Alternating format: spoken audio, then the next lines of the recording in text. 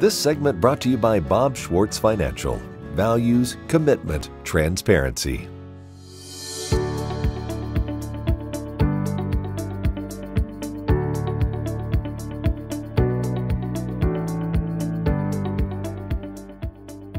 Marian Stuart taught school for many years, and one of her favorite memories was teaching at the Broughton Kansas School.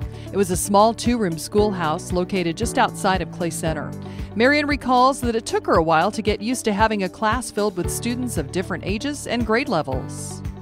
I didn't know anything about country school. How did they get 4 grades done in one day? Right. I found a lady that taught at Balla, and she was the best help.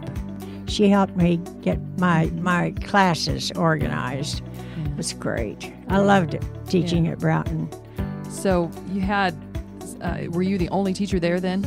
No, Dotty Friesen was the other one. So there were 2 of you. And about how many kids then total did you have? The first year I was there, I had 30 kids. You had 30 kids? And I don't know how many she had. Okay. The only thing I know is that in the winter time, more than once, if it had snowed, it'd be a foot of snow. Sure. Dottie and I agreed that we would take the kids out and we would walk around the school 10 times because there was no recess. But you just needed to We needed some fresh energy. air. Yeah. And so a single file, we walked around that schoolhouse. I think the upper grades went first, and we'd go round and it was 10 times and go back in.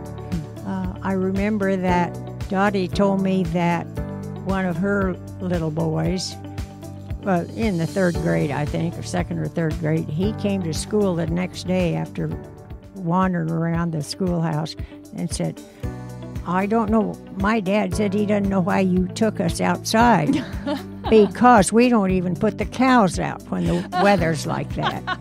Oh, well, I think it was probably a good idea, though. Yeah, there was a hill in back of the schoolhouse, and sometimes we would, if we made arrangements ahead of time, I'd get an okay for us to open the gate, and we'd bring our sleds. Oh, yeah, and you'd let them do some sledding. Well, they still had, I didn't just let them do the sledding.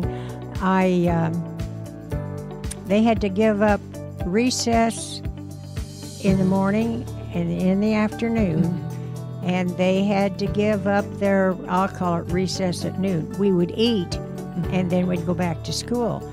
So we had the same number of hours in school. Right. Yeah, make up the time. Yeah. And then we'd be ready to go outside and sail down that That's hillside great. on a sled.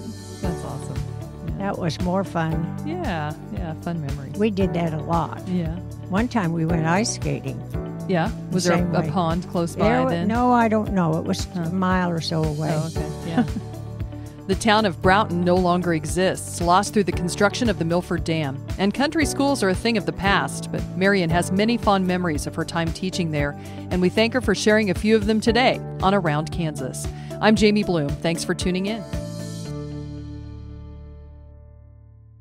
I'm Bob Schwartz, and I've devoted the last 43 years to helping Kansans reach their retirement goals and to protect the family farm.